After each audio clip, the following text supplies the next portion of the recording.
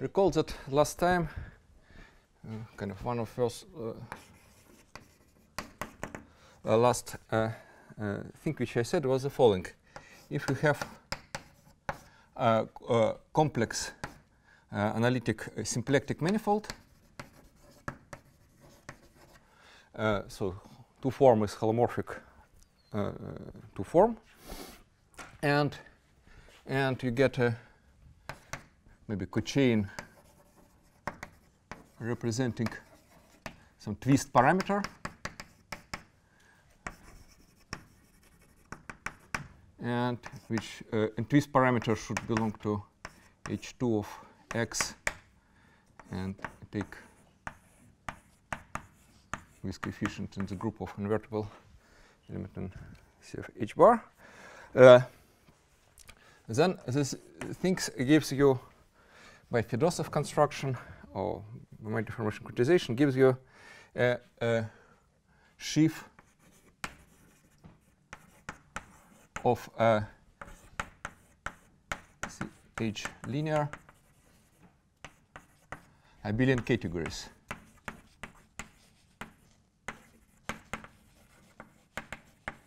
On X, it's a sheaf which I will not denote by any specific letter. And in particular, one can go to global section, get certain category, CH, some kind of global category that is, and if we are lucky, it actually goes through sheaf of algebraids. But if you are lucky, say X is maybe Stein or algebraic. Stations also works in analytic and algebraic situation, or algebraic, and we get sheaf of algebras, not of algebraids. So there's no Azumaya thing enter.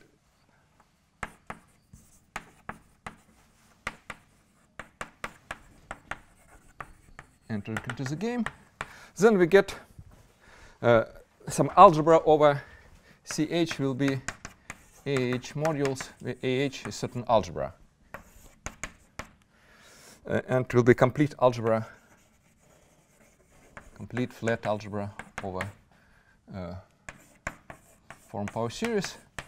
For example, if I apply to algebraic situation, again, X is affine space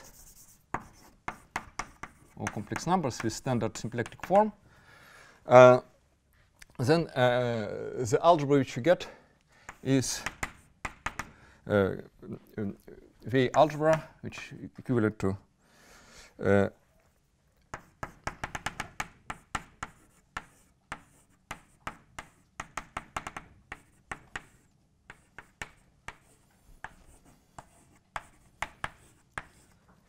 this guy. Yeah, so what is my goal? You see that what does it mean to consider formal power series in h bar? In each coefficient is differential operator, but the degree of the differential operator is unbounded. It can go up, and what we want to get kind of modify algebra and get, for example, here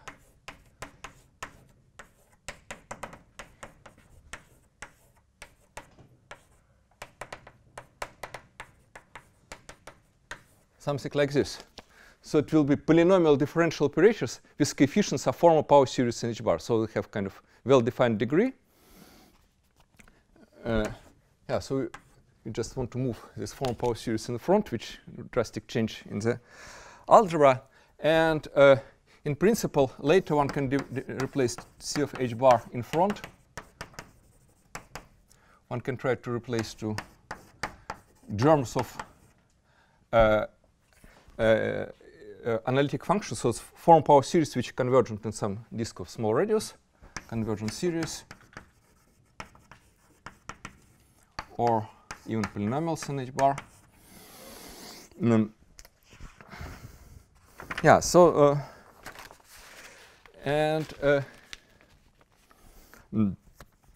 similar thinking one can ask even in commutative algebraic geometry. Suppose we get affine algebraic variety, and you consider deformation of this affine algebraic variety, like change coefficients of equations. Formal, in fact, in commutative algebraic geometry, it's even more dramatic. Formal deformation theory, it's trivial. H1 of a affine variety with tangent bundle is trivial. So there's no deformation of formal power series. But how to handle the story? In deformation theory, to get a reasonable answer, one should compactify the situation. So the solution is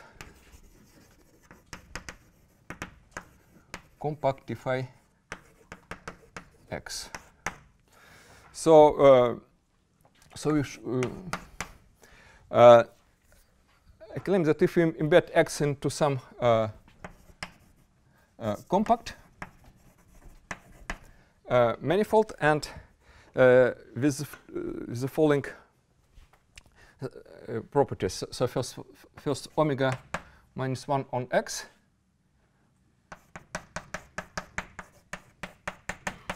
is bivector field on x extends to x bar.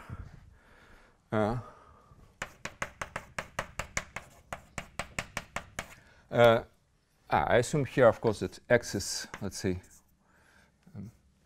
let's suppose it's algebraic situation. X is a risky open, the risky dense.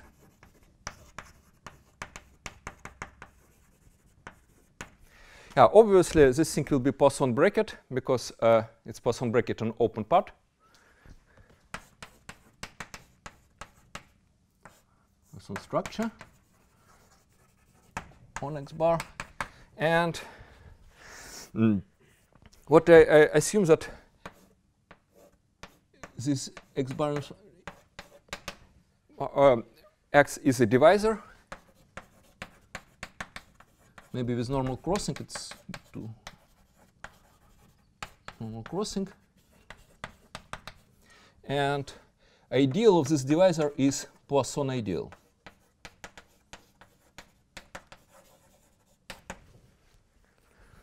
Yeah.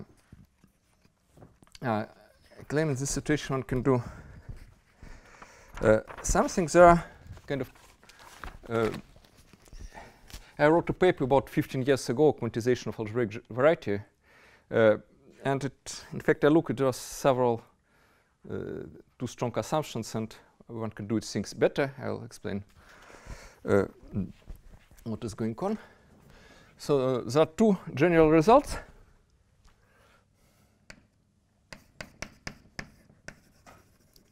Which were not in this paper. Yeah, suppose x is a compact algebraic variety. I say our complex numbers in a field of characteristic 0, and with Poisson structure. Even without Poisson structure. Let's consider compact algebraic variety. This deformation quantization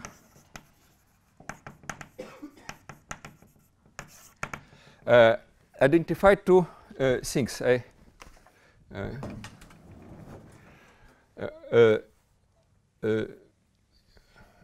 You consider on x two sheaves of differential graded Lie algebras. One is called T poly. Another is D poly, maybe shifted by 1.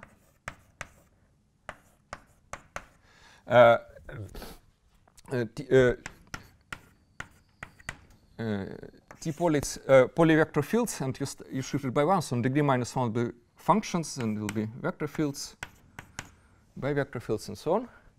And you get squat and bracket.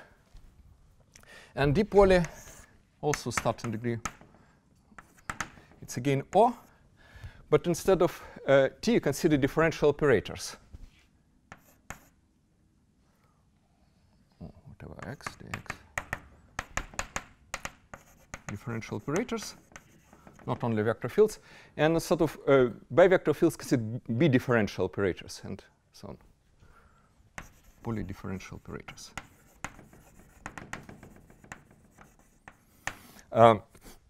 Then this can be thought as a kind of version of cohomological, local version of cohomological Hochschild complex for algebra of functions. It gives polylinear operation of functions. It's endowed with some other bracket. And the main thing is there is a kind of L infinity, whatever it means, quasi-isomorphism between these sheaves.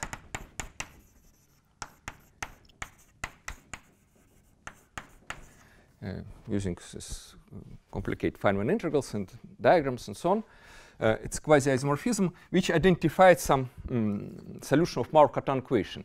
And there is some general story. If you get sheaf of differential graded algebra, one consider Maurer-Cartan space or some functor with values in maybe groupoids or whatever we want for R gamma, this guy. R gamma. And if you're interested, if you try to interpret what means this thing, it's yeah, it's kind of purely a differential geometric equation, and here are deformations of sheaves of categories. It's kind of these controllable deformations of sheaves of categories.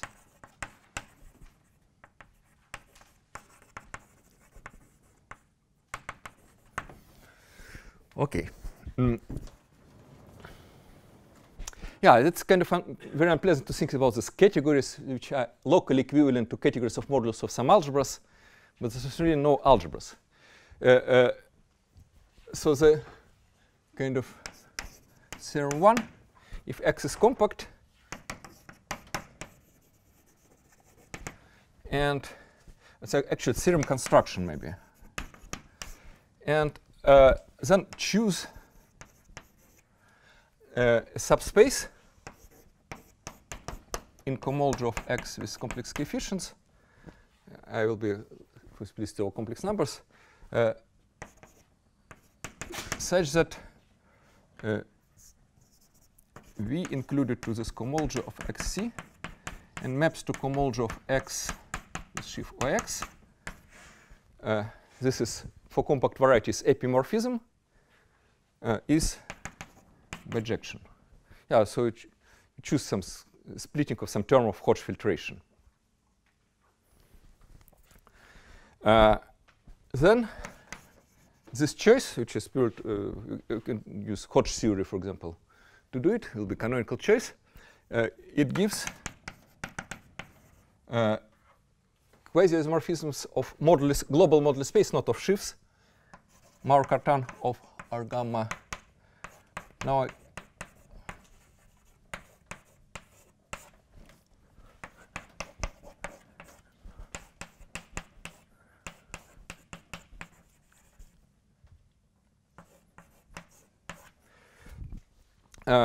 of truncated things. As a sheaf, they are even locally not quasi-isomorphic. But globally, we'll get certain identification of modulus space. And here it has a following clean meaning. It's deformations of X and kind of 0 Poisson structure as Poisson manifold. We may deform a little X and also add Poisson structure on it.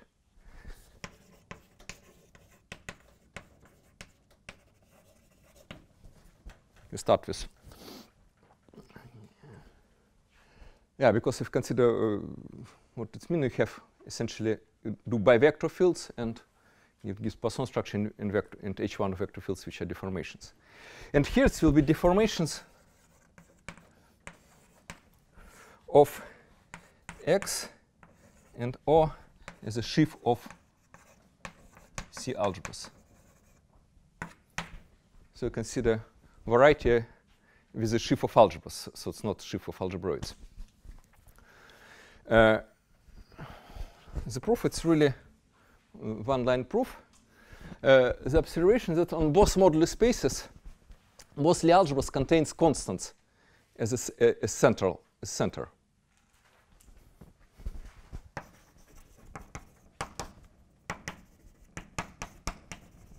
Contains constant sheaf. It's actually central embedding. And what does it mean? That it means that you consider R gamma of this sheaf of Lie algebra, which is just graded vector space.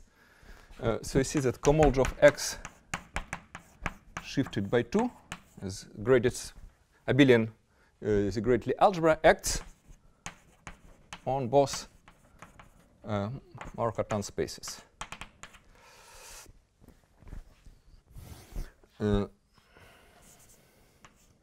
R gamma T poly and on D poly. Now, these spaces, maybe I'll just.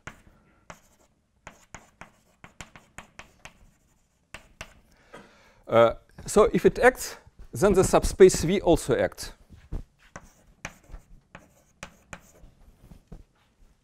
Yeah, so you get action of kind of additive super space on this Markov thing. And this guy contains, because it contains subalgebra of T greater than or equal 1 and D greater than or equal 1, you get inclusion of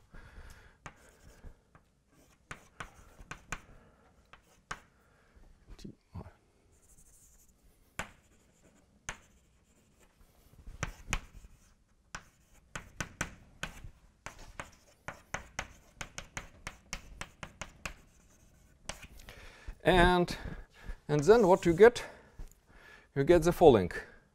You get this V shifted by 2, and which actually maybe because V is isomorphic, you can see homology of X by X shifted by 2, multiplied by, you consider action on this submodular space.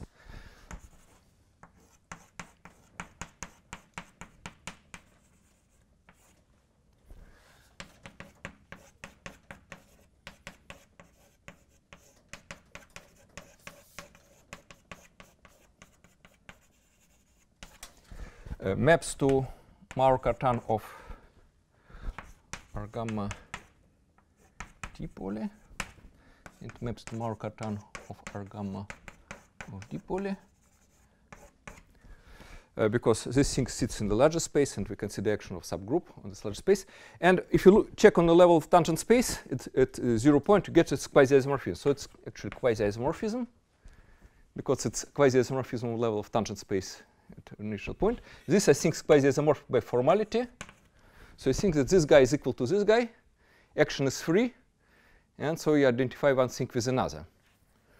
But when you identify, you see that you get some certain interesting things that it will be not one thing included to another thing in another.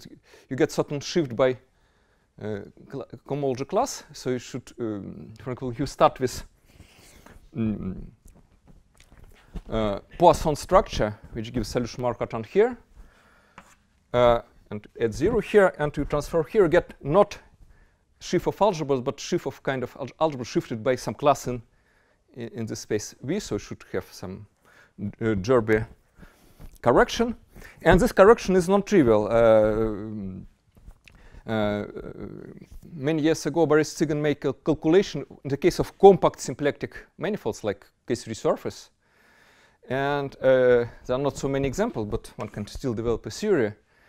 And it turns out that if you want to see what an actual sheaf of algebras and compare the story, you get some correction. And correction is non-trivial. It's Rosansky-Witten invariance of symplectic manifold. Yeah, so it's pretty non-trivial story how go from one to another. But the claim is the same works for symplectic Poisson manifolds. There is some kind of analog of Rosansky-Witten story, which I don't know what is it. But this kind of simplifies the life. So we can really parameterize sheaves of algebras by Poisson structures. Yeah, so it's first theorem.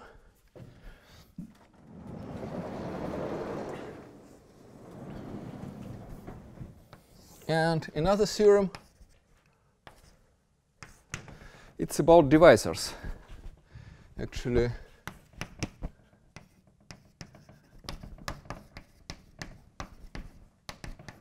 it's some kind of unfinished manuscript by my collaborator from Cameroon. He proposes story, Joseph Donga, about 2-3 years ago, that it's a logarithmic formality.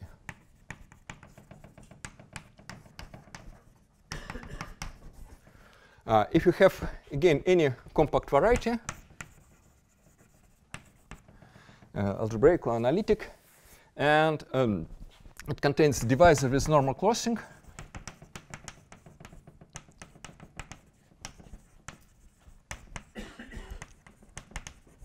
then one should replace polyvector fields by logarithmic polyvector fields.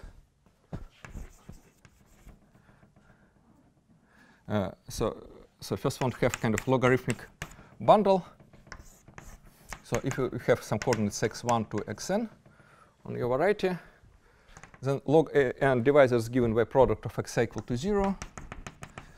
Then logarithm tangent bundle is in local coordinates is bundle with basis, which is denote xi du dxi. So it will be kind of vector fields tangent to this story, and that's geometric part of the story, and algebraic part of the story is diagram of functors. You get kind of sheaf of categories on X, and suppose suppose its divisor has one component. So you get you quantize both X and divisor, and you get two categories, and the restriction functor will give a functor between two categories, or algebraically will be morphism of algebras. And if divisor is maybe union of component, maybe let's say two component, you get commutative diagram of functors. Yeah, so it's kind of pretty abstract, but what to say, it's an, one can combine two things. If you get Poisson manifold with Poisson divisor, then when you quantize, you get sheaf of algebras, and such an ideal of the divisor will be still two-sided ideal non-commutative algebra.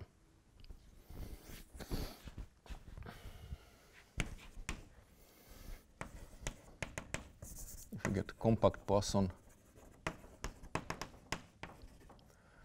variety X and divisor, maybe X bar, say, and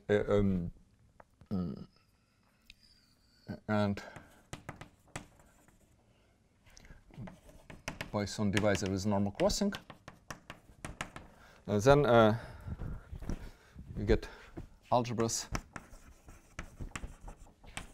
plus two-sided ideals after deformations. And then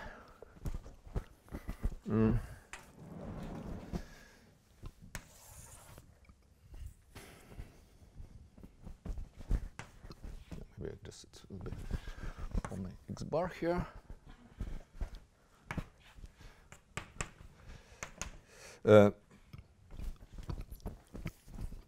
So now return to the situation when X is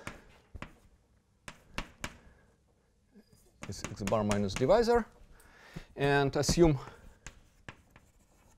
X is affine. Then what I claim is that by deformation you get filtered algebra.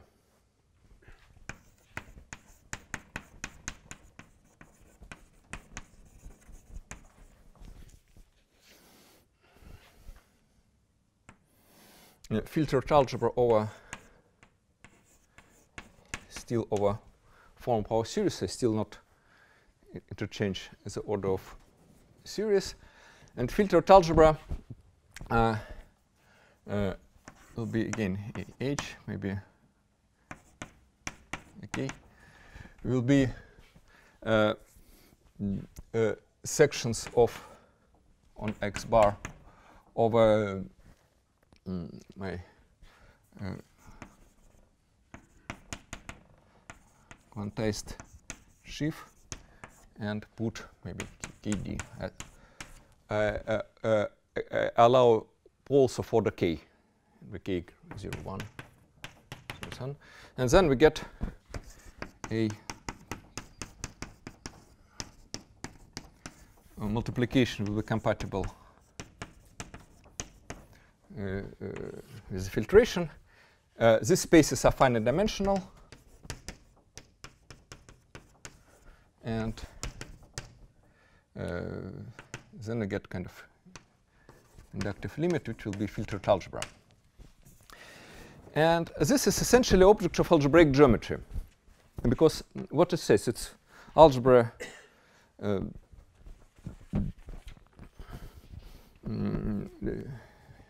think it's more or less automatic, will be finitely generated and generated by some finite space. So you get some finite dimensional space, some generators, relations, and associativity gives some algebraic constraints. So we get algebraic moduli space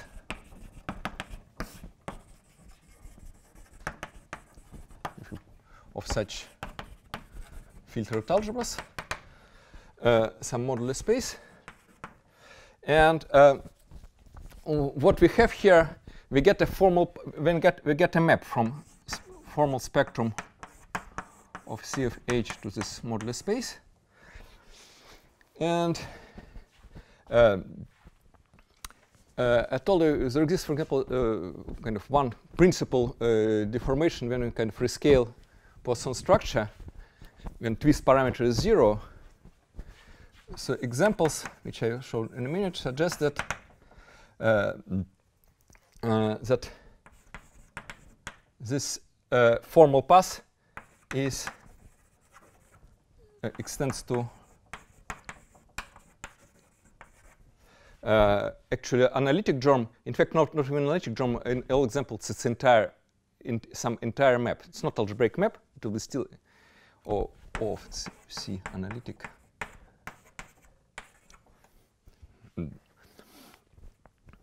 And then we can arrange parameters. One can speak about algebraic families of these filtered algebras. Yeah, so that's how one can go to form power series to actual family of algebras.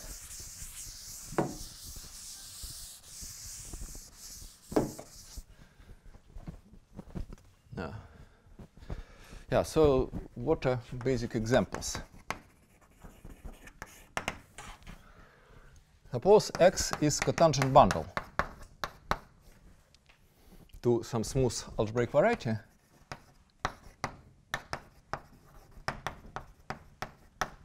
And as explained last time, to kind of get usual differential operators, that one should put non-trivial twist parameter belongs to H2 X Z mod 2Z. We can see this kind of plus minus 1 sitting in C of H bar parameter, and it's responsible for taking square root of canonical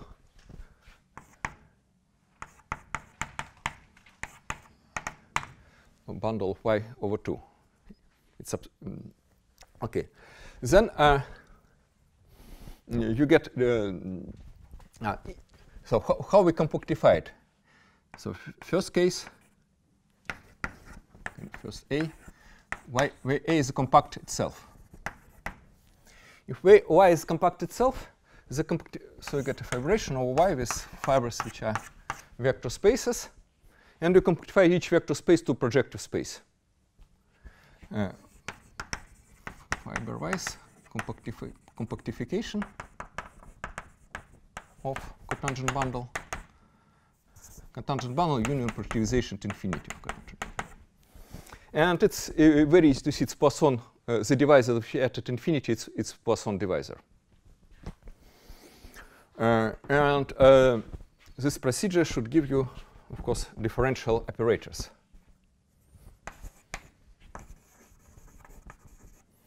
Kind of H differential operators. On Y. And you get a family over algebras over, in this case, polynomially depending on hbar.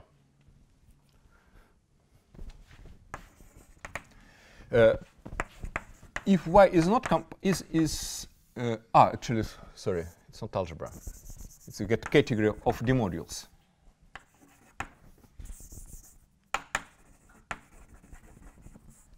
It's not. You also get a sheaf of categories, but I don't want really to whole stories to speak about sheaves, because after make it all things actual families, there is no shifts whatsoever. Yeah, so it's all things with just one global category. Now, fx is not compact. For example, if it's affine, then you get modulus of differential operators. But the compactification is the following. First, you choose compactification of y. Again, by divisor, this normal crossing divisor.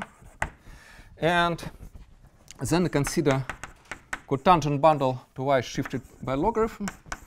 It's kind of dual to logarithmic tangent bundle, which I explained to you. In case of divisor normal crossing, you get total space of the things, and made total space of productivization of the same thing. We do the same story, but it's again, one can easily see that divisor will have several components. There will be vertical and horizontal components, and both will be Poisson.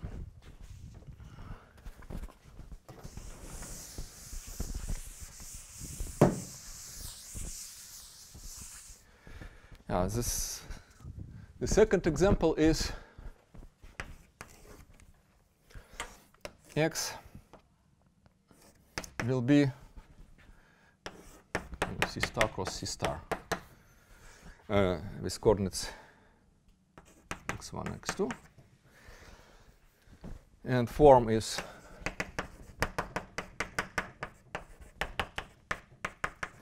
how you can compactify. You can compactify many ways. There's really no resource ways.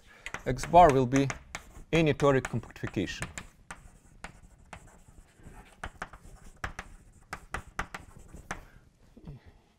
It always gives Poisson surface. Yeah, this should be not necessarily projective, just any toric compactification. And the algebra, you get analytic in hbar family.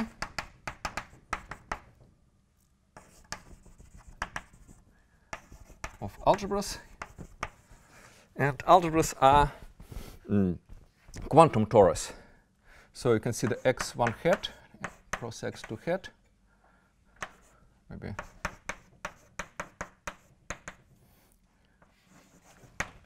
the q is C star, and h goes to q of h is equal to exponent of h. Yeah, so it's this family of algebras algebraically depending on parameter q. Filtration is by total degree of Laurent. X2 are invertible variables satisfying this relation. Like, you get algebraic family, but when you make a canonical family of star products, you get transcendental map, which is still entire map. It defines for all hbar. And then, kind of next example, x will be CP2 minus smooth cubic curve. Curve will be given by some equation f of x0, x1, x2 equal to 0, when x0 and x2 are homogeneous coordinate. And yeah, for example, if you consider chart when x0 is equal to 1, then symplectic form will be dx1 dx2 divided by df at x0 equal to 1. F will be cubic polynomial. Yeah.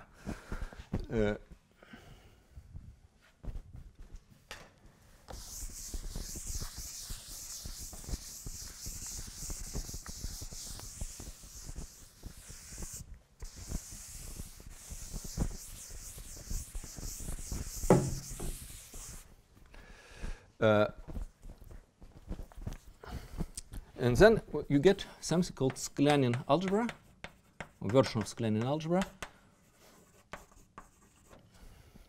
Let me give you explicit description of this.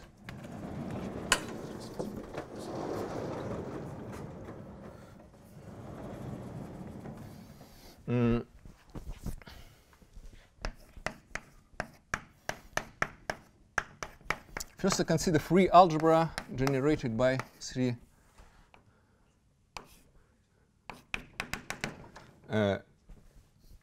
variables. It's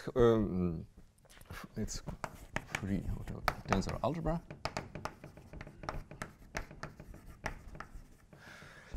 And then, obviously, it's graded by homogeneity degree. Now we take element on potential, which is element on the quotient, so it's considered linear combination of cyclic words of homogeneity degree 3. Yeah, this space has dimension 11. These three variables, it's very easy to calculate, which is 1 plus number of dimension of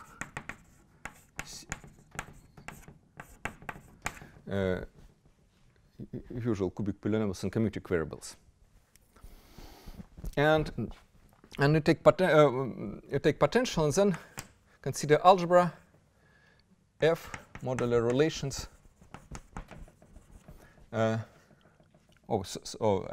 Two-sided ideal.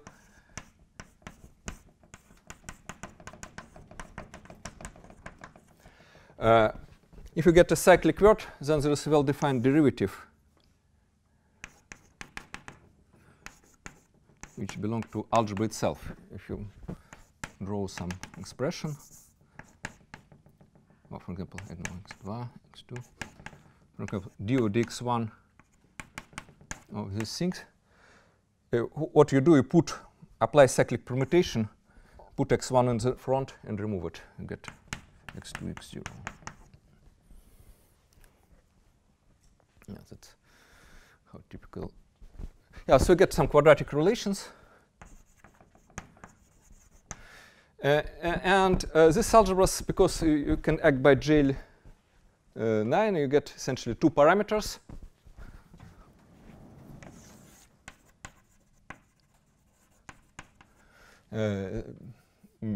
Some canonical form of potential will be the following. It will be something like x0, x1, x2 minus x0, x2, x1 plus maybe some small parameters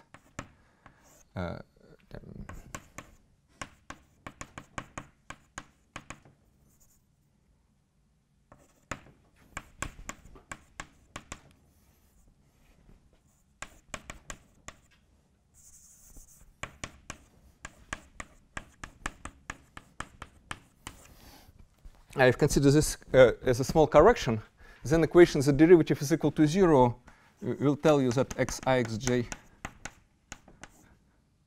kind of close to 0. So you get deformation of algebra. Just the things by taking derivative, you get all commutators are equal to 0, and this will be deformation of free algebras. Yeah, so you get these things, and depends on two parameters.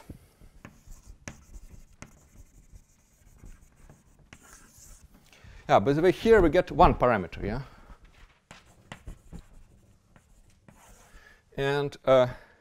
there is something common in these two examples. One is rank of H2 of X, of C star cross C star. And 2 is rank of H2 of CP2 minus cubic. Yeah, so it's not really coincidence. It's the number of parameters will be dimension of second homology. Yeah, so this is Kleene algebra. You get maybe algebra F prime. Then F prime is still graded.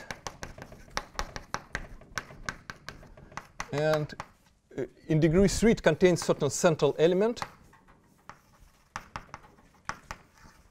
which will be more or less this polynomial which you add to the correction.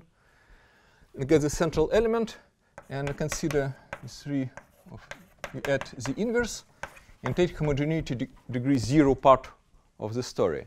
Yeah, so what is model? If we have algebra of polynomials in 3 variables, and we get some cubic polynomial, we invert, we get algebra functions on cubic space minus cubic form, and consider function homogeneity degree 3, we get function on P2 minus cubic curve. Yeah, so that's model is this Kleene algebra. Okay. Yeah, so that's kind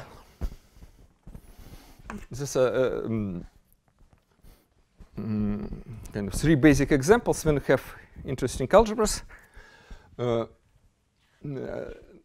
What I want to say is it's kind of there are some examples, non-quantizable.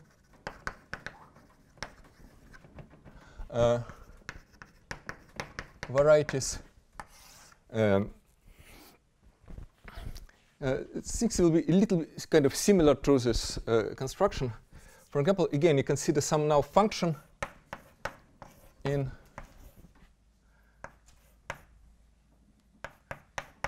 because to be homogeneous, I better denote x1, x2, x3, not x0, x1, x2. They are Poisson, but not quantizable.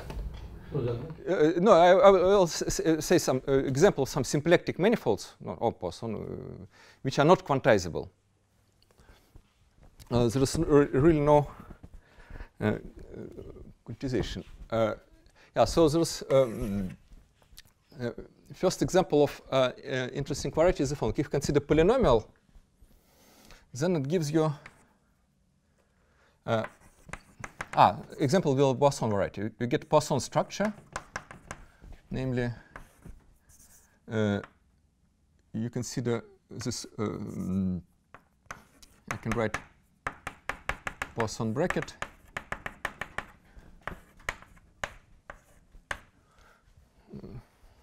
like this, or this inverse things will be dx1, dx2, dx3 divided by f.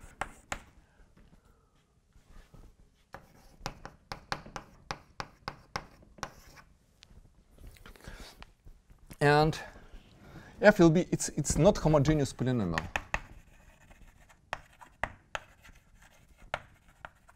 Yeah, so for any non-homogeneous polynomial, we'll get some Poisson structure, and you want to quantize it, and if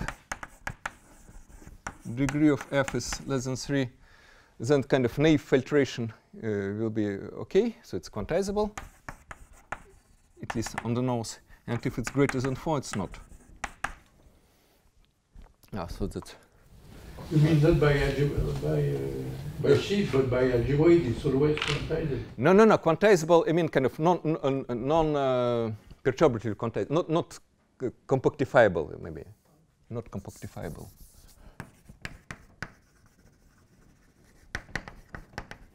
The formal sheaf things exist here, but to get reasonable answer, one should make a quantification.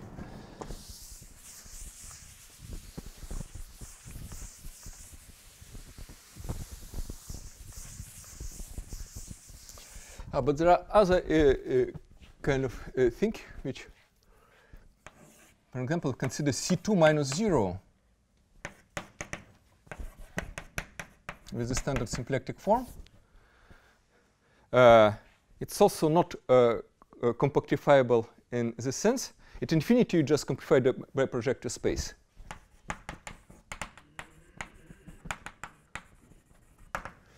But at 0, if I add 0, it will be something wrong. It will be not a divisor. And if I make a blow up, for example, at 0 of C2, then the two form will vanish, not have a pole. And my form should have always poles. And another example, if suppose x bar is, let's say, surface of general type. So it has many two forms. You pick some form, some non-zero form, and take x will be x bar minus zeros of this form. Yeah, that's also bad symplectic manifold because you compactify by something with zeros, not poles. And thing which I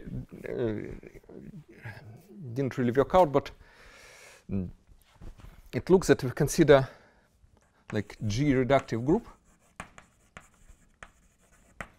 and consider there are coadjoint orbits, and there is some kind of the worst orbit, which is kind of nilpotent orbit.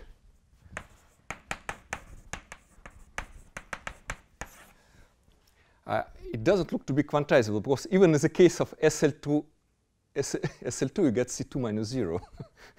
Yeah, so I really lost what to do. Maybe I should extend a little bit symplectic manifold. Not compactifiable on the nose, so at least one should change a little bit. Sorry? In this example with C2 minus 0, why don't you allow to just... Yeah, no, because in my compactifiable story, I just said that I should add divisor, and it's not what I'm adding here. Adding a point, not a divisor. Yeah, but I think it's... Yeah, no, you can make you can make embedded in some larger symplectic manifold which is compactifiable. Yeah, that's. Is this, if you have SL2, you just have the quadratic cone. Yeah. It's A1, so it's fine. A1, yeah, yes, yeah. And it's Yeah, it's kind of, yeah. And I think even that these are symplectic. No, but you need some kind of block. You add some points to your symplectic leaf to make it. You make a blow up, yeah, still. Yeah, but these have symplectic resolution. Yeah, you have symplectic resolution. Yeah, you should. So it extends a symplectic form. So Yeah, yes, but at least not the orbit on the nose. You should embed it as a risky open to some larger symplectic variety. Yeah. Yeah.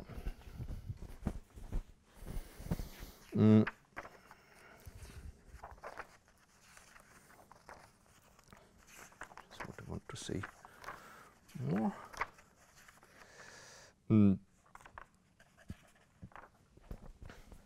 I just want to add to good example one, maybe 0 example, which I forgot to mention. If X is a affine space, again with standard symplectic form, there is still another compactification, X sitting in projective space. It's not the compactification of cotangent bundle because it compactified in all direction. And in this case, I get again differential operators.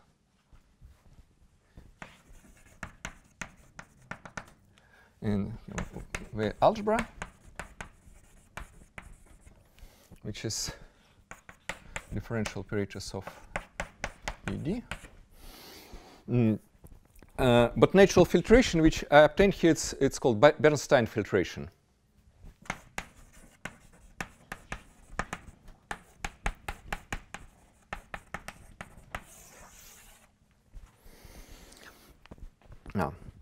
Yeah. So what actually we see here is that we can have different compactifications, giving different filtrations on the same algebras. Like for this affine space, we can compactify. First, it's kind of horizontally interpret this cotangent bundle to AD. which is y. We simplify y horizontally, and we get one sort of complication, one sort of filtration, or we have another complication, another filtration of the algebra. And the same story in the second case, because one can use different toric compactification, gives different filtration by anonymous, because the basis is labeled by points in Z2 in this quantum algebra, and you consider multiples of various convex polygons, it will give different filtrations on the same algebra. In the third case, you have only one. There's really no choice. It's just unique filtration on the algebra. You don't can have this freedom. And now I want to explain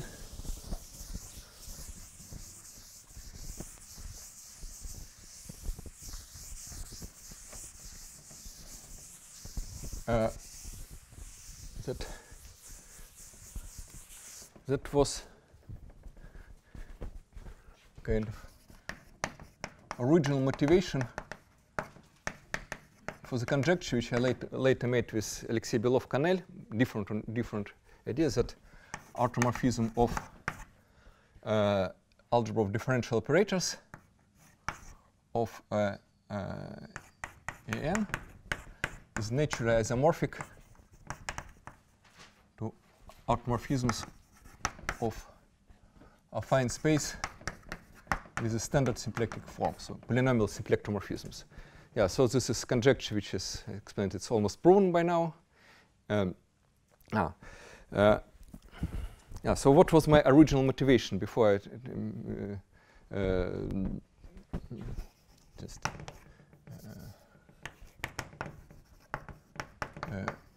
collaborated with Alexei Belov-Canel?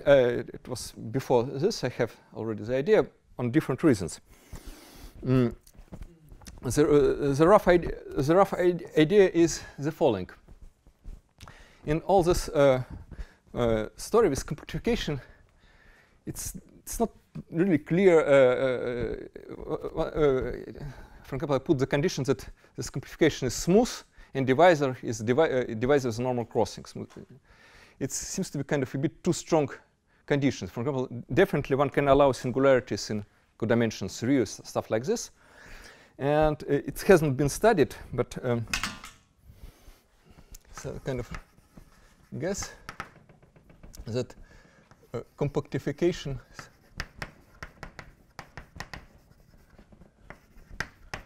would be slightly non-smooth. Sir? Free divisor. Huh? Free divisor. Yeah. So that the sheaf logarithmic tangent is still free. It's not really necessary. You see, for example, if divisor is arbitrary singular as you like, still you the claim is that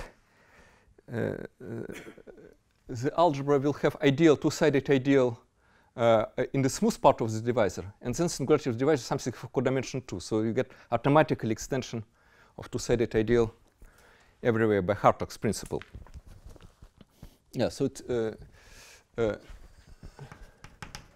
slightly singular.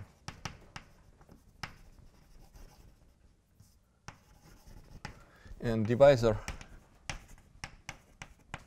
not necessary normal crossing. And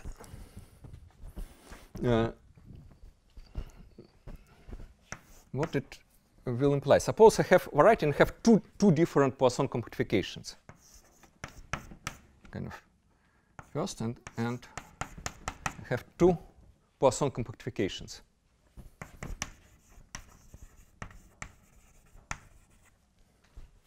Then I can embed these things to the product.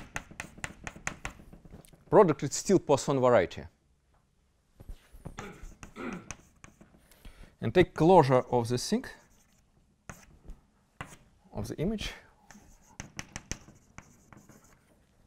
Yeah, this guy will be singular. Yeah, that's why I want to be singular. It will be, let's call this x triple prime.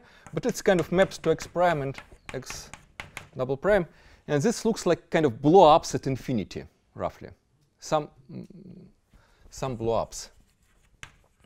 In fact, after break, I will speak about more detailed examples of blow-ups. Yeah, it looks that blow-ups survive to this quantization word as well. And the algebra which we obtained, like functions which having poles are part of divisors, will not change. So these things will identify quantized algebras.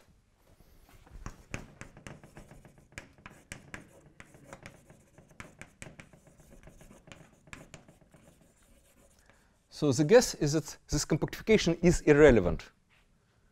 So the algebra will be canonically defined. And this is kind of manifestation of success. It's canonically defined.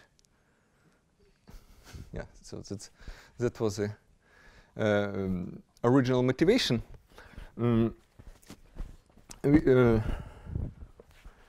Yeah, and then with Belov-Canel we have different approach using prime numbers, which gives essentially to the proof. But this proof by dot, it proves not these things, but Morita autoequivalence. You get some bimodules, kind of you lose algebra, you keep categories, but lose algebra. And this picture says that you really keep algebra canonically. So the big conjecture is if x omega is compactifiable, you get canonical algebra. Analytically depending on hbar.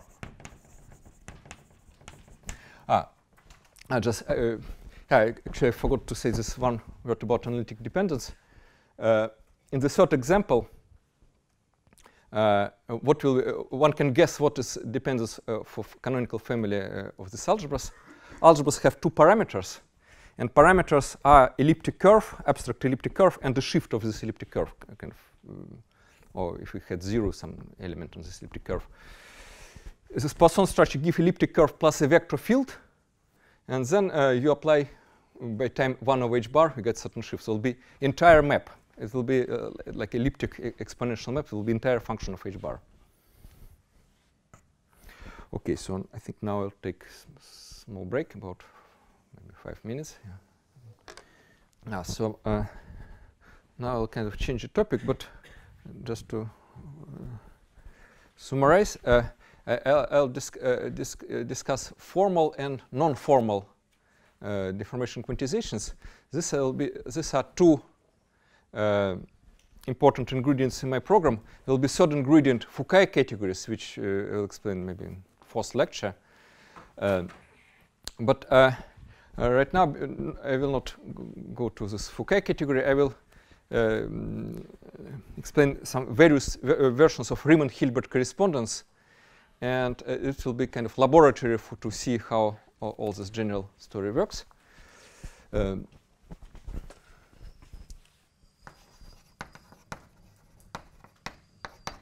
I have Riemann-Hilbert correspondence, and essentially things are most clean in dimension 1.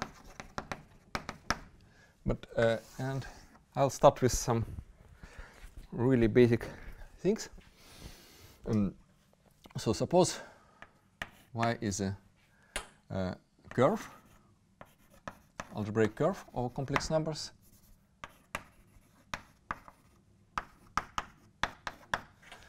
And we're interested in, I will not put here hbar parameter at all. So kind of, if one think parameter hbar is equal to 1, kind of, it's interesting in dy modules. And d modules contains this nice part which is relevant for Riemann-Hilbert correspondence. It's holonomic d modules.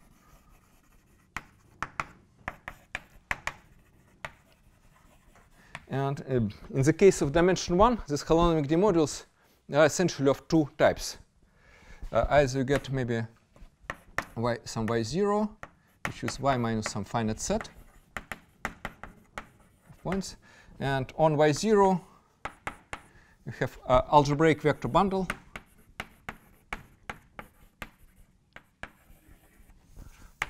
plus connection. which can have regular singularities, and then you extend maybe to your right here. Or second, I think you get a point in y, and there is some nice d modules called delta y. It's d module concentrated at point y.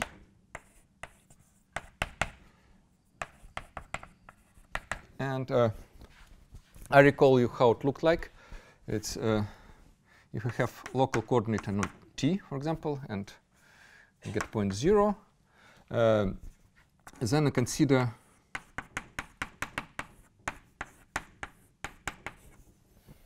this is definitely get action over du dt in t on this two space. Consider quotient module, and it has basis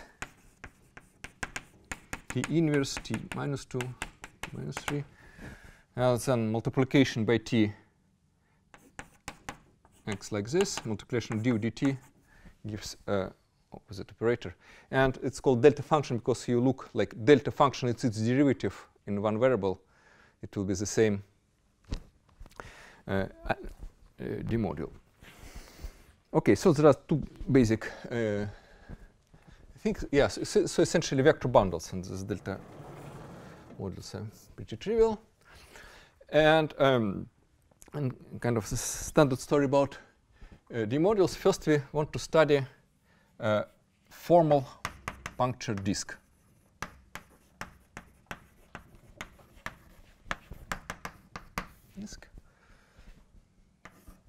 So the algebra function will be kind of Laurent polynomials. And here delta, because it's puncture that has no actual pointers, so we know delta functions here. So what we're interested in vector bundles, which is the same as free finite rank C of x modules plus connection. And connection is just operator delta from module times what is it?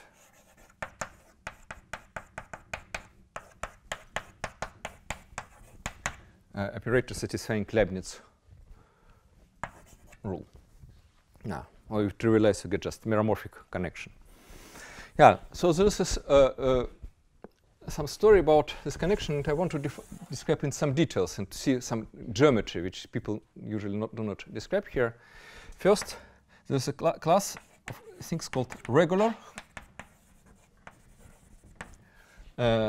Regular singularity. And the definition is the following. There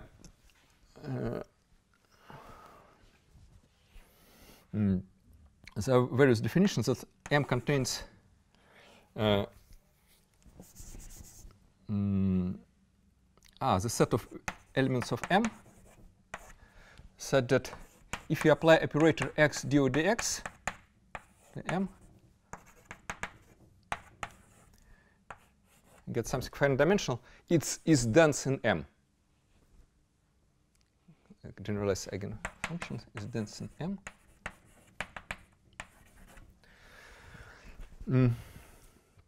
And it's equivalent to the following thing, that there exists M0 in M, which will be free Cx module of finite rank, so that M is equal to obtained by localization. M0, and M0 is invariant under the same operator x dx. Now, such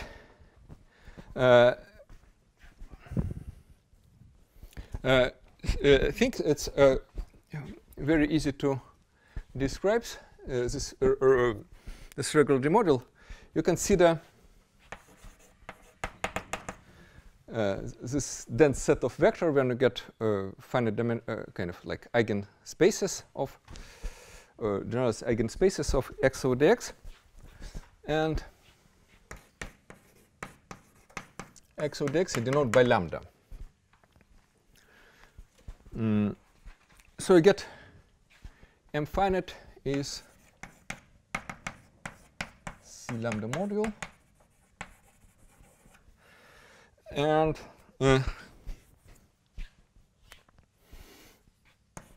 x, if you go to this variable lambda, will be shift operator.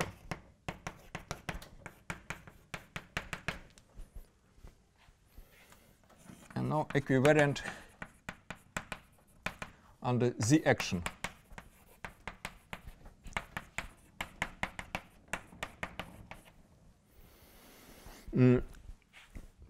This C of lambda module will be sum of torsion module, and it will be kind of infinite sum of finite dimensional modules.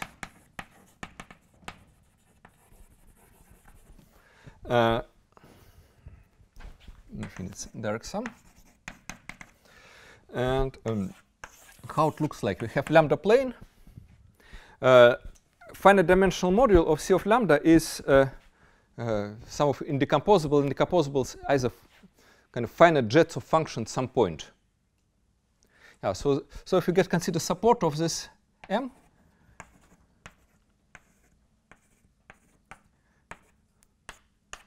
you get some finite collection. The kind of what you get finite collection of arithmetic progressions with step support of MF is finite union of z progressions, arithmetic progression is step 1, and here you get modules of finite length, kind of finite dimensional vector space when operator act with generalized eigenvalue lambda. So that's a description, and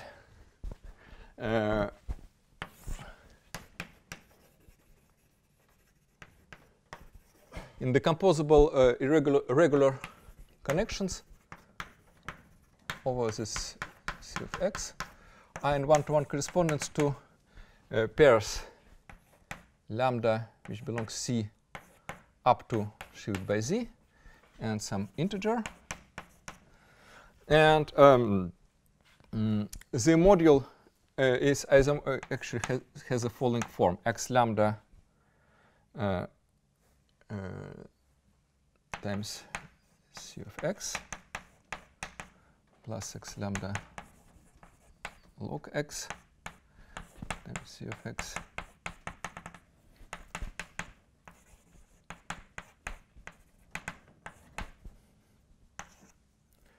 consider this vector space is the Sobolev action of operators x over dx. If you go to basis of monomials, you get exactly this picture and Laurent series. Yeah. So you get the thing, and lambda is in C mod z. It works over any field of characteristic 0. There's nothing, let's say, algebraic closed field of characteristic 0. But over complex numbers, one can say that we can use exponential map.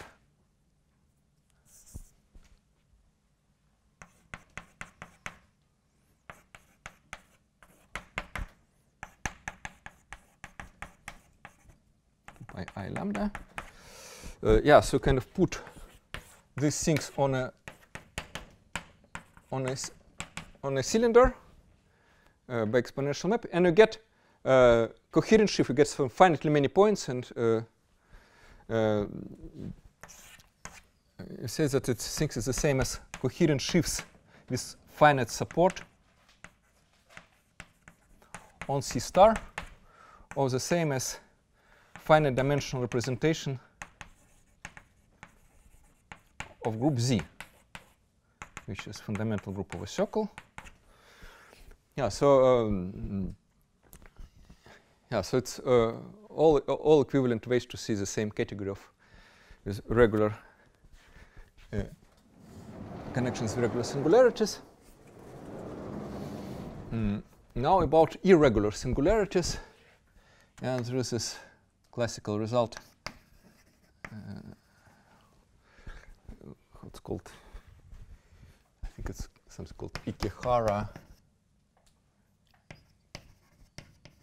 leveled routine theorem. It describes connections with irregular singularities. We don't have M0s. This abelian category of connections over these things is actually infinite direct sum of some blocks. And each blocks are isomorphic to these regular singularities. This is isomorphic to representations of pi1 of S1, which is Z. The same story. But blocks are labeled by some kind of irregular data. And irregular data is the following infinite set. You consider C of x, you consider algebraic closure.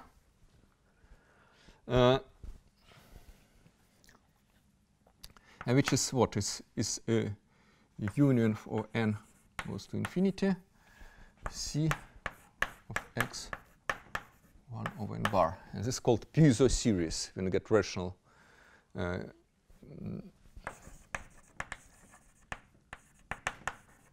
exponents. It contains kind of ring of integer. It's still local field.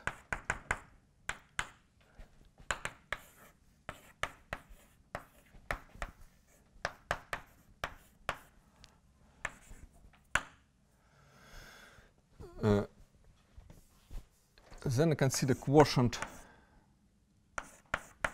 abelian group.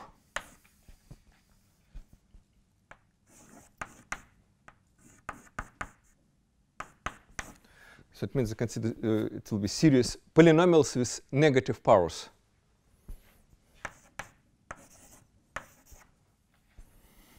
Finite sums. And lambda belongs to rational numbers and strictly negative. C lambda x to power lambda. And consider quotient orbits by action of Gala group of this guy.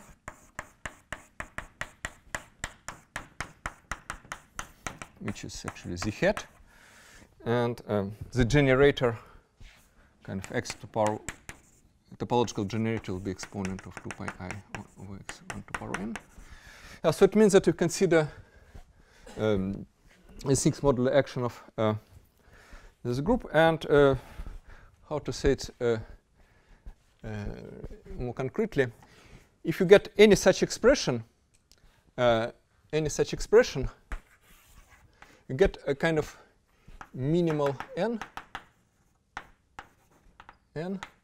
such that all lambda C lambda not equal to 0 means that lambda belongs to 1 over nz.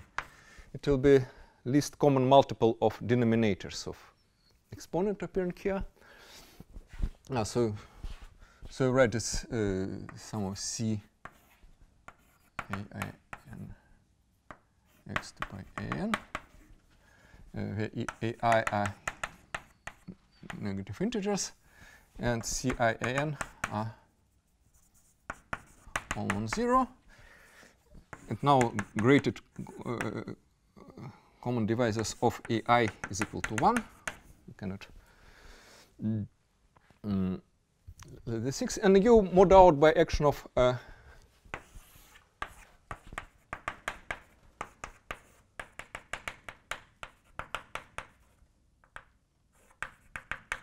this I is square root of -1.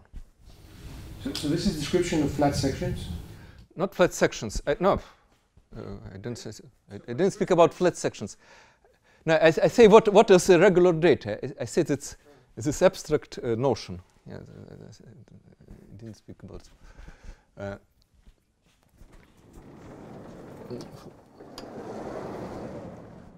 It's not flat section. But in this logarithm case, it's flat sections, right? No. It has nothing to do. It's regular singularity. It corresponds to this sum of C lambda is equal to 0. It's kind of the most degenerate case. Yeah. And what is the corresponding block? It is the following. You go to coordinate x to power 1. So this quotient that you wrote, this is the index set for... Index set, yeah. It's not a group. It's a set of orbits of the group by... yeah. If you fix one of this guy, we get...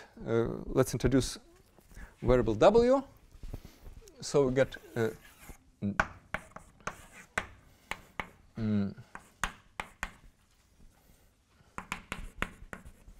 we get n-fold covering of puncture disk by variable w, and on and what we do here is we consider the following: we consider the exponent of sum of c I n w to power ai. Negative numbers will be something like exponent of whatever x to minus 1/2 plus blah blah blah. But we consider this guy tensoring by a regular connection in W. We get a D module upstairs and take direct image.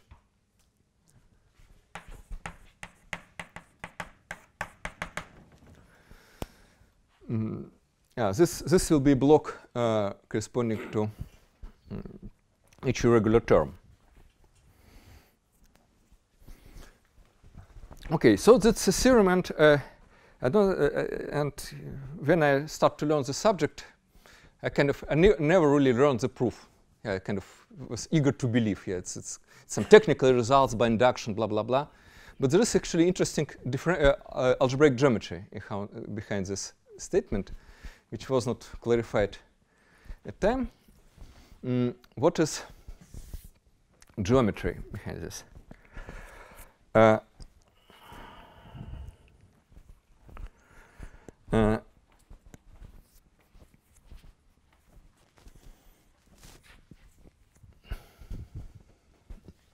This geometry of this decomposition, block decomposition.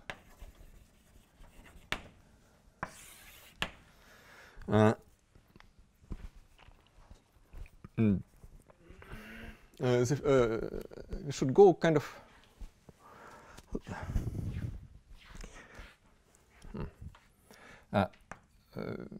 maybe I first consider kind of classical analog.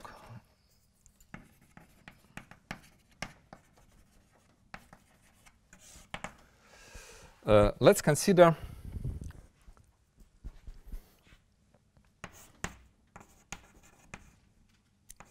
formal spectrum of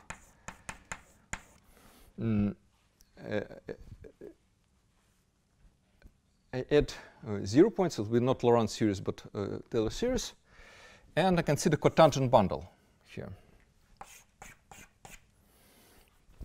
with vertical coordinate y. And when I consider cotangent bundle,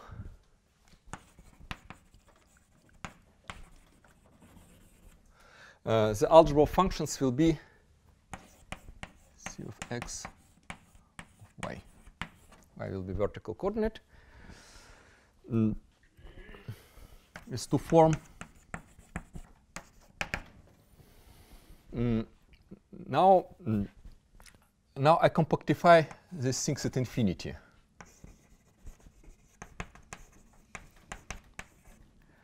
Yeah, so let's try to imagine what does it mean we can compactify infinity.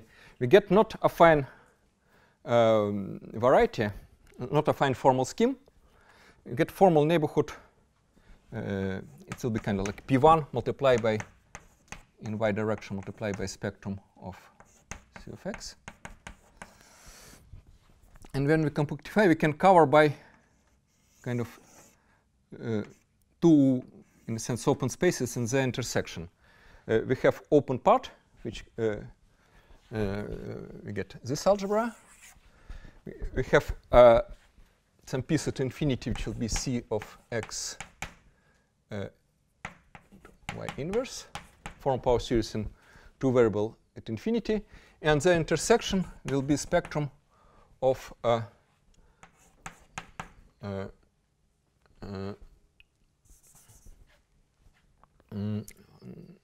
what I think Laurent series in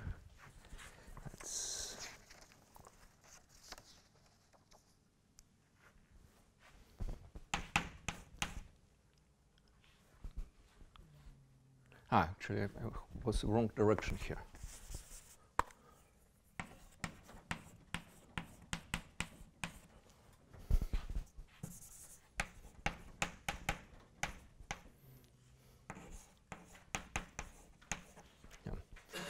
Yeah, so I get through rings describing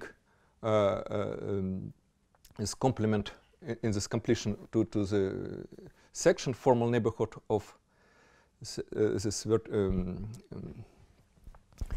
germ at infinity of the section and formal equal to this point and what would be intersection. And if you want to describe the sheaves, you can see the modulus of this guy, modulus of this guy with identifications of localization of this guy. Yeah, so that's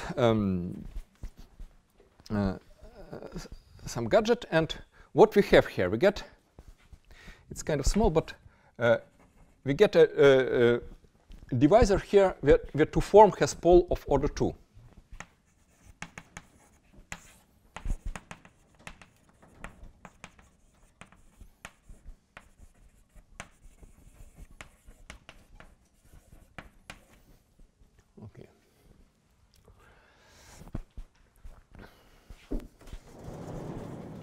So it has pole of order 2.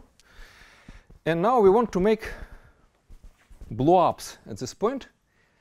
And let's consider Poisson blow-ups.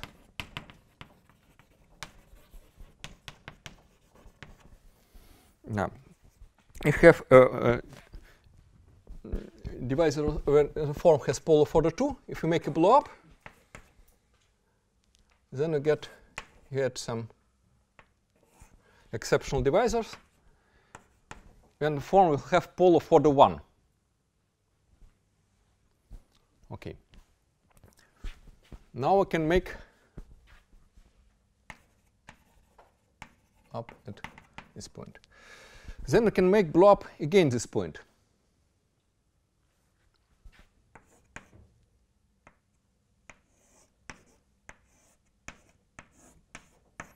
We get a new divisor here when a form will have pole of order 2 again. What are the rules? If you have just two numbers, let's say a and b, and form is has pole of order a and b in these two x's, for example, if it will be some coordinates x1, x2, I say that omega is something like dx1, dx2, divided by x2 to power a by x1 to power b.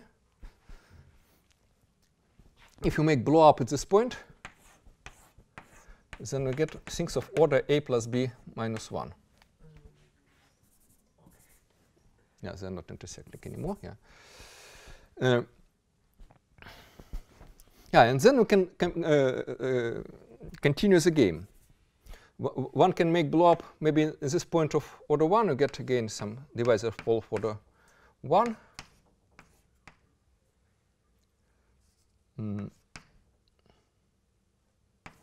Or you can blow up at this point. You get 1, 2, 3, 2.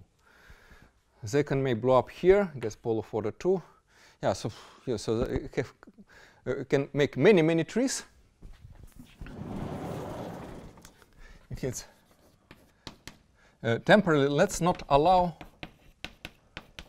to blow up at points where at smooth points of divisors of pole, where order of pole is 1. In principle, one can make blow up at the point of order 1, and what I get a new divisor, and we'll get polar for the 0. So it means you can make a larger symplectic leaf. And I want to keep my symplectic leaf the same. Now, so you get this tower of blown up surfaces, and the claim that all these irregular terms, this quotient set,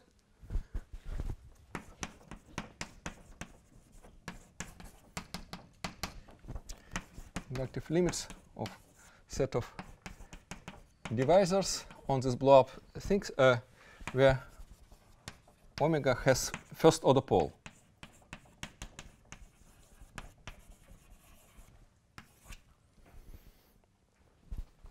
Yeah, that's hidden algebraic geometry behind this quotient set.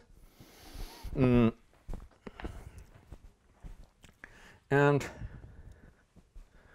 there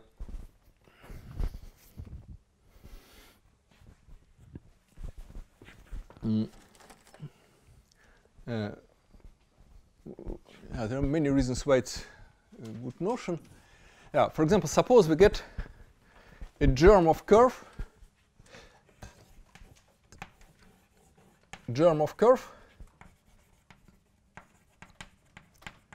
which lands at y equal to infinity. It does like completely in line infinity.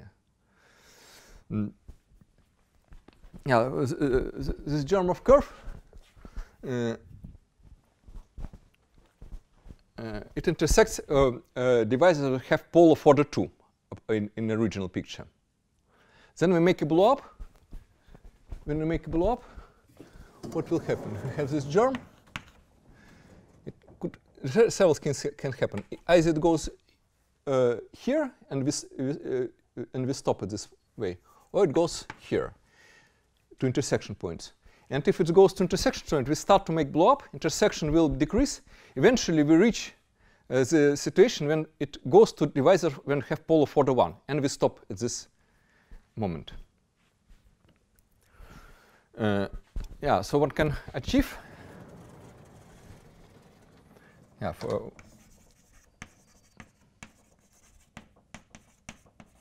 achieve that the following thing, that germ of curve in let's say in this cotangent space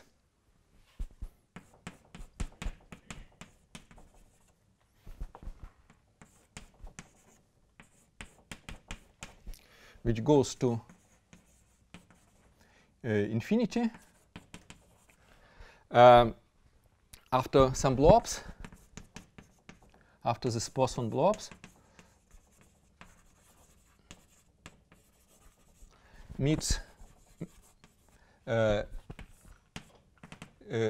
smooth point of divisor when we have polar of order 1.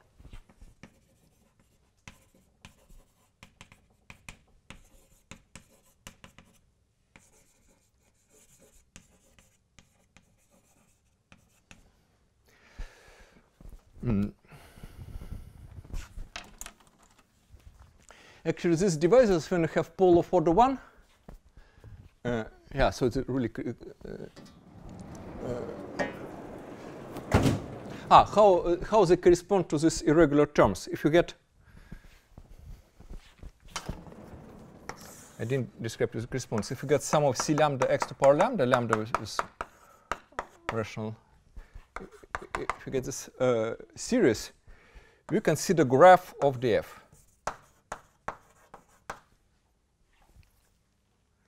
Graph of the f will be certain curve, and it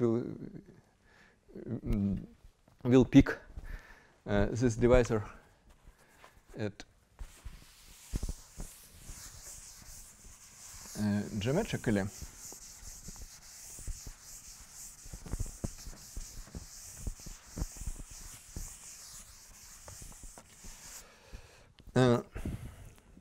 In fact, there is some small detail here. For example, if you look here in this description, it works if f is not equal to 0. Yeah, for if it's not to 0, it doesn't really goes to infinity.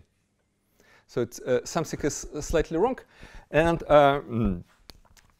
actually the right way is the following. This picture was one should a little bit modify this picture. One have this device, we have pole of order 0, it maps to this my spec of Cx. You get like P1 times Cx.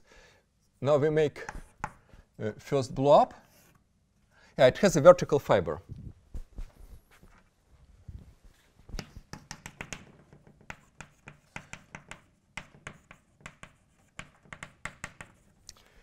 We make a blow up. We get something of order 1. And all the rest we do at this point. All the rest we do, blow-ups we do at this point. But this vertical fiber after this blow-up became -1 curve. And you can contract it.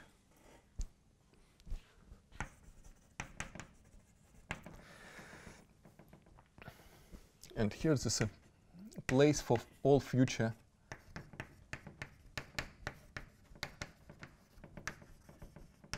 blow-ups. We can contract it, and we get something different. It's again, this is the same place and it makes all future blow-ups. You make a formal scheme, which is again kind of like it looks again like product of pp1 times spectrum of C of x, but here to the new coordinates y maybe prime or y tilde, and symplectic form is dx over x times dy tilde. Yeah, so this is the right variety, and incidentally, it's compactified logarithmic cotangent bundle to the punctured disk, to the disk, which was how I explained what should do for open variety. This compactified in vertical direction. T, this spec C of x, logarithmic is divisor equal to 0. Okay, and now the whole thing will be get essentially the same picture, but then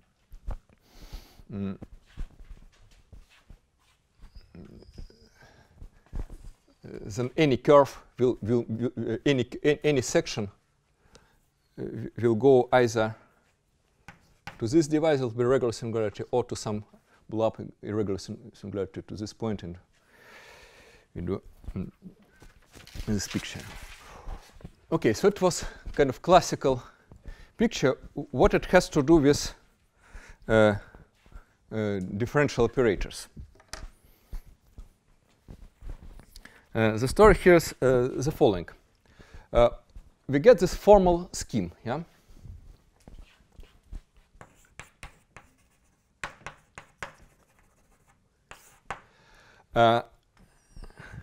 Which is a thickening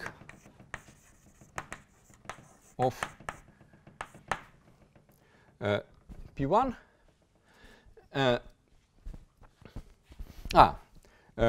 We have this formal scheme, but it's thickening of some of formal subscheme, which will be a reduced scheme. It will be divisors of. Maybe I'll go to reduced schemes of P1 union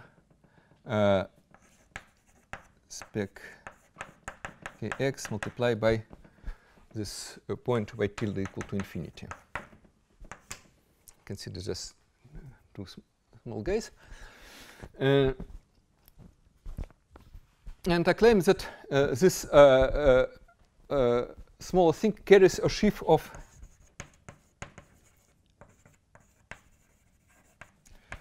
non-commutative algebras.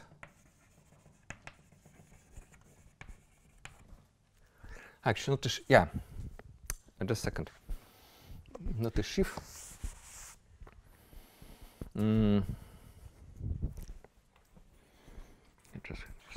Just try to think what is going on.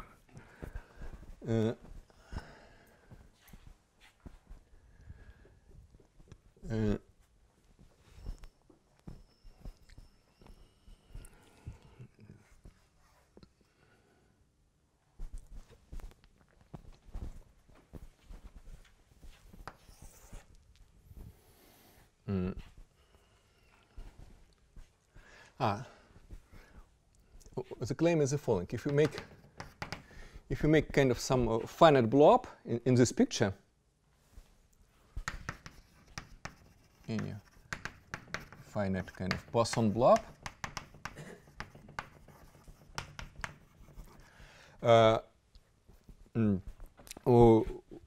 one can get certain nice abelian category, or maybe it's better to say triangulated category,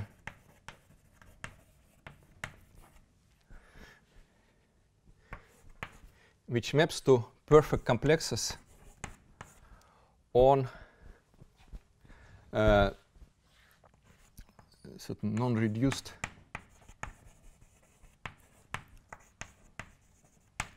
formal scheme, which form schemes of zeros of Poisson structure. So if you get multiplicity 1, you get just divised with multiplicity 1. If multiplicity 2, you get sync with first derivative.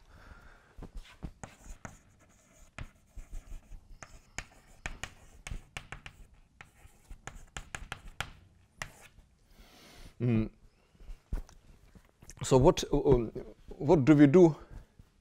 But you include the ones. Include the ones, yeah, yeah.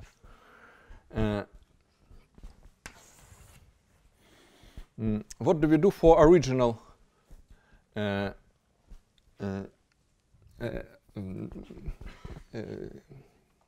object? Again, I cover by two kind of open in formal sense subsets, and this I cover by kind of U1, U2 in the intersection. This triangulated category will be perfect complexes glued from category of perfect complexes on 3 different algebras. From U1, you do the following, and you do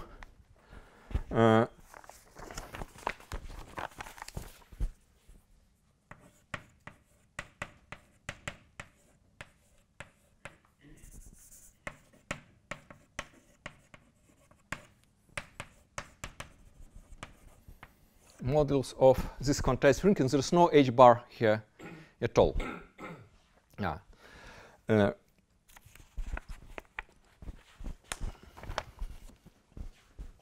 From U2, you can see the perfect complexes of C.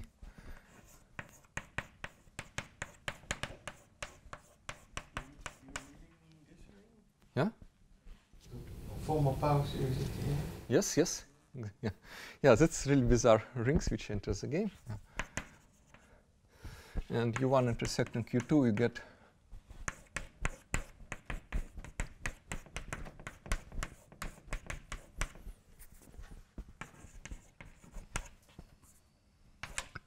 perfect complexes of the intersection.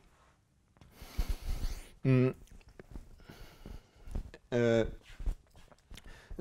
there is a kind of easy calculation that if you do blow up in classical geometry, then you also can put things in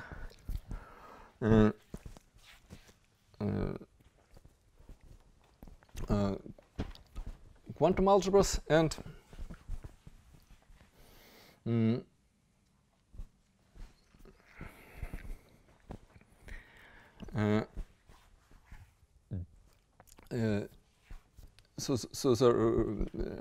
you can just go step by step. If you make blow up at one point, you go to local standard normal form, and one can check that these things correspond one to another in some canonical way. Then it gives a way to kind of since you make parallel between this question about curves, which goes to some device normal with multiplicity 1, and the question for quantum representation of quantum algebra, kind of flat connections. So the correspondence goes roughly like this.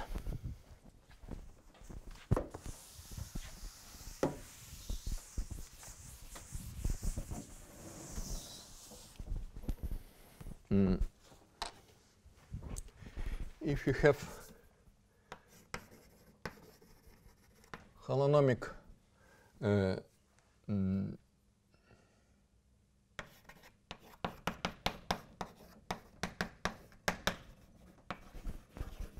model which is flat bundled with flat connection in this case, this connection, when you have holonomic module, that's it can sort as something which lives on an open part of this variety, more or less. Then you kind of extend it not canonically to some coherent object on this compactified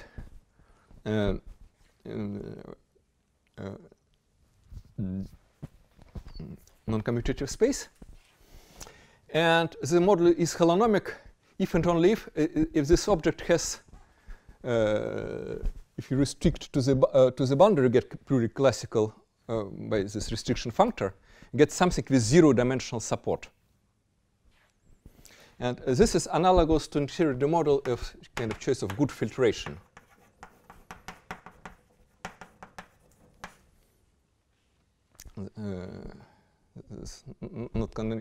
It's in a similar situation when you compare cotangent bundle, you choose a good filtration, or in Bernstein filtration also good filtration. It's a similar story. So extend to the object of this category, and holonomic means that you get a restriction to the classical, to commutative boundary at infinity.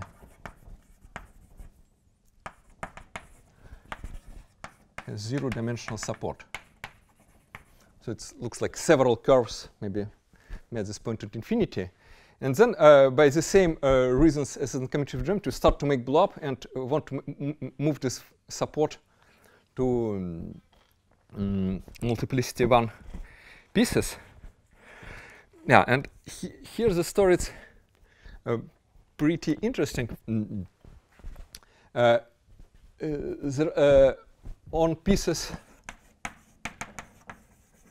when order of 0 of pole is at least 2 in the intersections, get actual sheaf of algebras. And but when you get divisor of pole of order 1, you don't get a sheaf of algebras.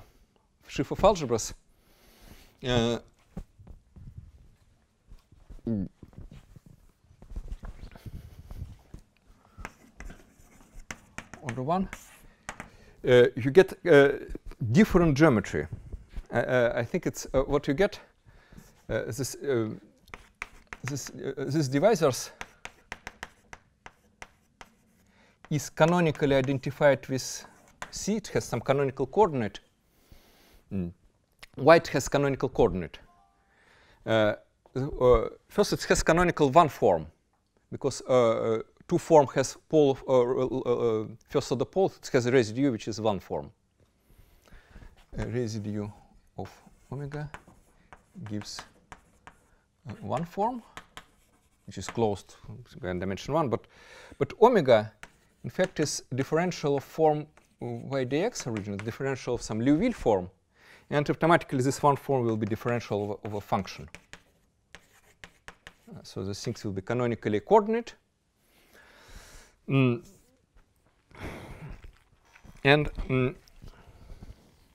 then the ring which we consider here is the following. It will be ring of formal power series. That's lambda will be coordinate, canonical coordinate, which is roughly correspond to x dot dx. And the ring which is considered the following.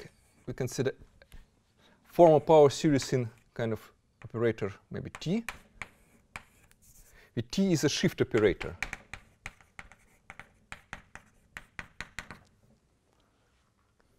Yeah.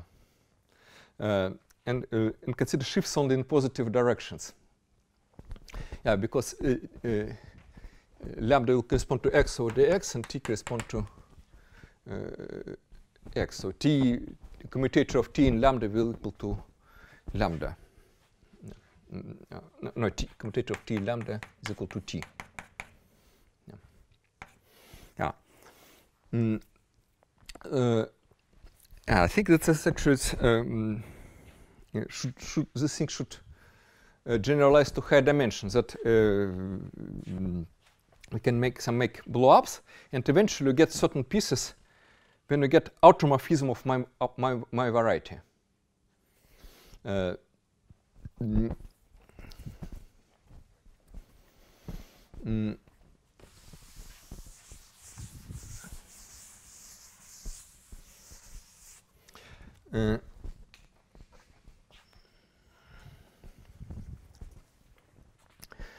that's yeah. So what goes on if you consider module over this algebra?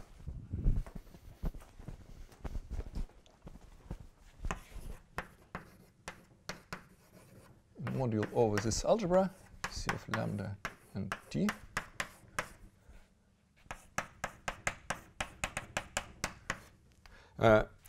Which is finite rank maybe over C of t. And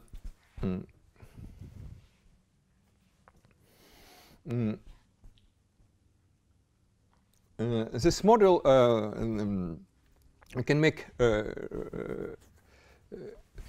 this algebra maps epimorphically by t goes to 0 for C of lambda. We get finite dimension of C of lambda.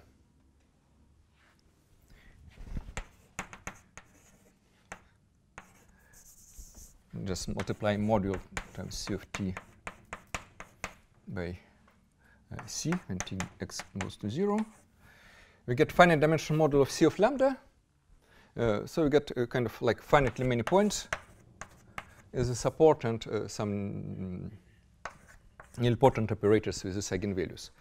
But the same model we can invert t and kind of make a lattice, a different lattice.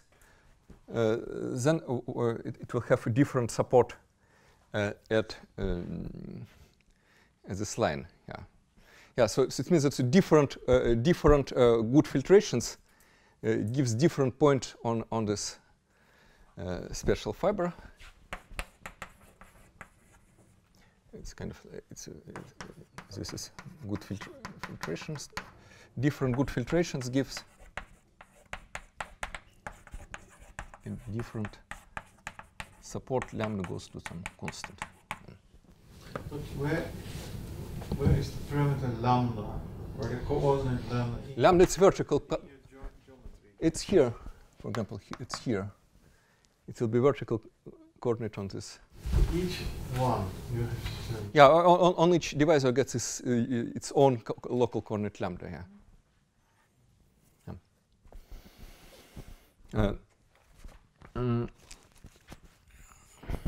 Yeah, and yeah, so that's first. It's kind of explanation of this level 2 routine story. I think one can make it really rigorous proof, but that explains the geometry. But also, it's this picture gives explanation of the following classical fact. If you consider on a curve, in any dimension, but on a curve, to consider two holonomic D-modules, then X groups are finite dimensional. This is, again, kind of standard fact and proved by some induction, filtration, but what is geometric reason? And you see, it looks kind of paradoxical because this quantum geometry is quantization of commutative geometry, and consider sheaves which are supported on curves in cotangent bundle. This is a non-compact variety. And X groups are, of course, intersection point, but if the two curves, let's say, coincide, then X groups are infinite dimensional. How they became finite dimensional after quantization?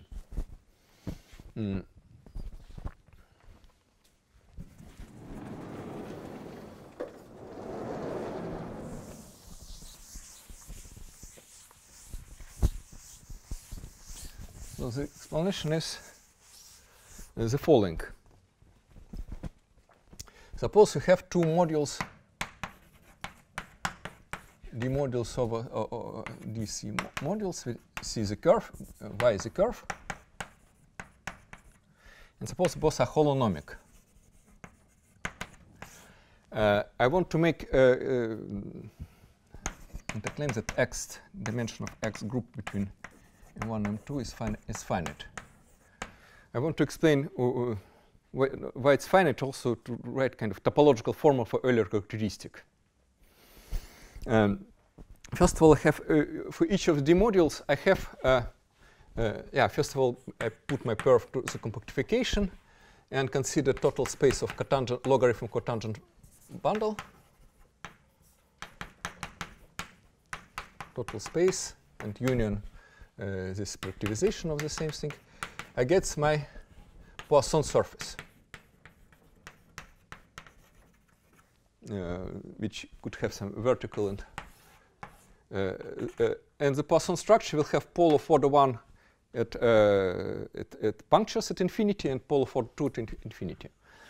Now my D module have some irregular singularities, maybe at infinity, maybe at finite points, and it means that I can make some bunch of blow-ups somewhere. And I can construct Poisson surface which responsible for both modules, sufficiently large blow-up. This is possible for both modules. So I had get global compact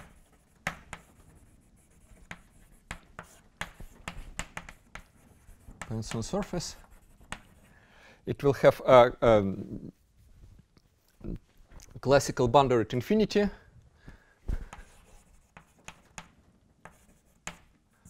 Boundary at infinity, and for these modules, I get kind of like make a good filtration of modules, gives extensions to objects of the corresponding non-commutative space, such that in commutative boundaries they have finite support at smooth points when you get to objects which set at classical boundary have finite support which is the smooth part of this pole of order 1 divisors. Yeah, because we do this kind of compact guy, the X groups of this between these compact objects will be finite dimensional. I don't understand, I'm sorry. Because this is a local system outside of a finite set. If you take the local X. No, it's a regular singularity. No, irregular, but outside of a finite set, it's a local, local system. Yeah. So it's a local problem, the finiteness. Finiteness.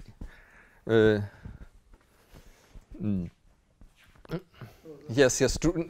If you look at X, it's a sheaf X, Yes, not yes. the global X. Yeah, no, I consider global X. Okay, but the sheaf, it's a local, it's a Yes. No, my perspective is not to use projection to the base curve, to speak symplectically. Okay. Yeah, so I don't want to do kind of projection. Yeah, to think because the same arguments should work for like models over quantum torus or in other situations. Yeah. Yeah. So the philosophy is the following: we have these extensions. Mi tilde. And because the thing's compactness implies its dimension of extension of this m1 tilde is less than infinite. But what has to do with this X group of original modules? It looks like a different problem because and I claim that in appropriate sense they are the same. So it's all reduced to kind of local question. We have this lambda and this shift operator t. Yeah, we get this the same algebra which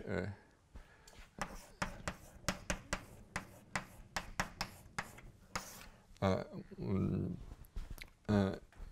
t lambda is equal to t. I get this.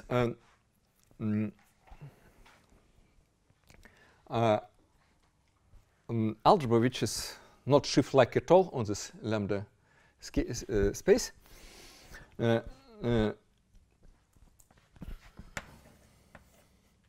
And kind of simple modules are simple this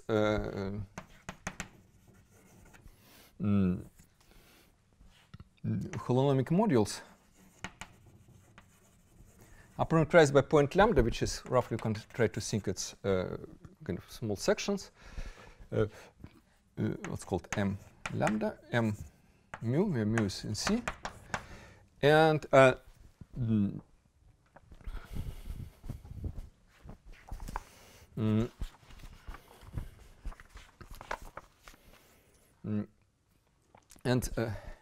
yeah, if you go to this more usual picture and t is equal to x, this modules will be x mu 2 times c of x. Okay. Yeah, so it's closed under x over dx and multiplication by x. These are simple modules. And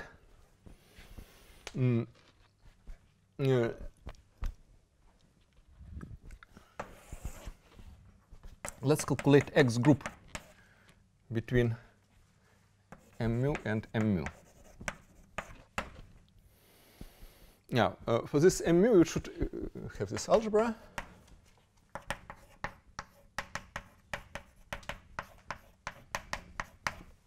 To calculate the X group, we should make a kind of resolution of module, and it has two-step resolution.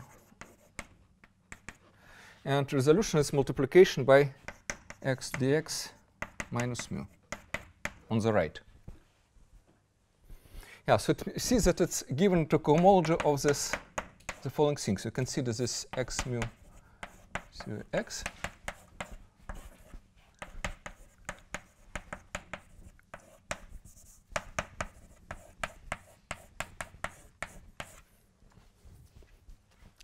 You consider homology of this complex. You consider home from algebra to module itself, and this so X group are given homology of two-step complex. And this thing has a basis x mu plus n, where n is integer, and only n equals 0 for n 0 get 0 map, for n equals 0 get non-zero map. So it's homology is c plus c. It's in 1 degree. It's like homology of S1.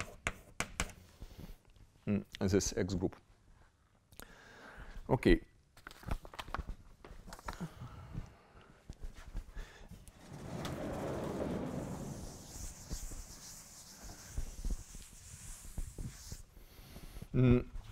But now one can kind of consider models of an open part.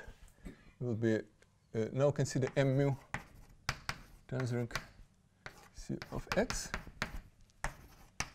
open. Now let's calculate the same thing for open part.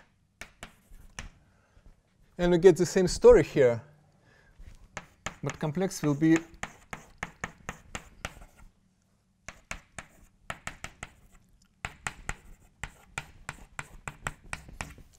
instead of this complex, you get this complex. If you're interested in equation x of kind of open variety. And you see this embedding is quasi-isomorphism, because we add pieces when homology do not add. Yeah, so it shows that going to this good filtration, it doesn't change x, at least for this guy to itself. And also it doesn't change x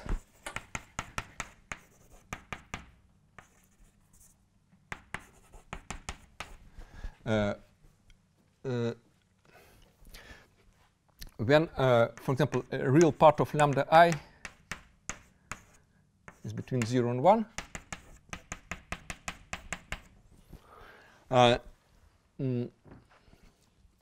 Yeah, that's what usually kind of like the linear extension does.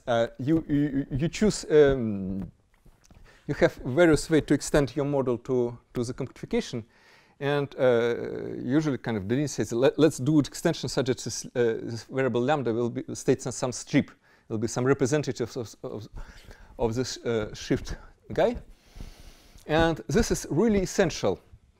So it means that the same will happen after localization. And if you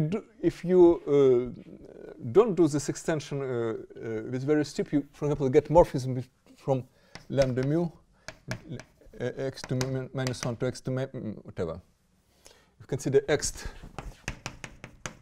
from mu to mu minus n. It will be again homology of S1 because you still get the same eigenvalue appearing here. Yeah, so it means that this kind of intricate picture, if you allow shifts by one, but if you pick some representative modular shifts, you get exactly equivalence of categories x.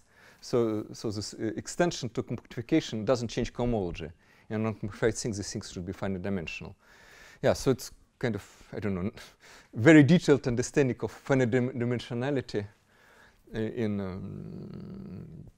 very classical situation, but I think it's useful. Okay, thank you.